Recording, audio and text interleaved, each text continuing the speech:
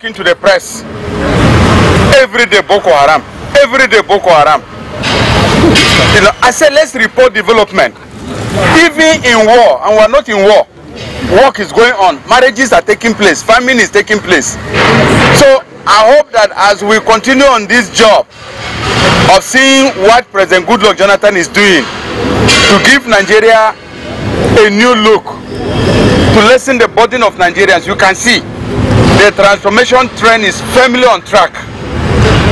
If you look at the huge construction that is going on here in Abuja, the Abuja Light Rail, this is just one small project, because if you look at what the Minister of Transportation is doing, we're going to be seeing that. You will see that a lot of work is going on across. You can see the lines over there, the dotted ones. There are so many.